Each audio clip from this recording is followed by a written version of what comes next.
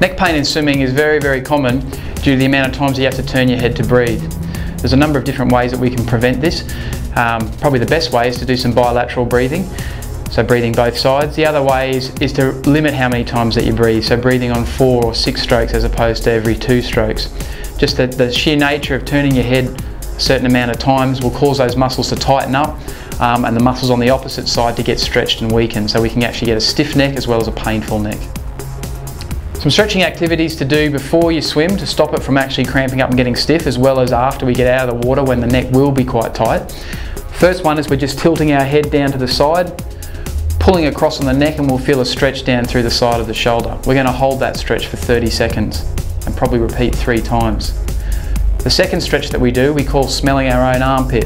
Exactly the same, we pull our head across down to our armpit, and again we're going to feel the stretch down the side of the neck, but slightly more biased towards the back of the head.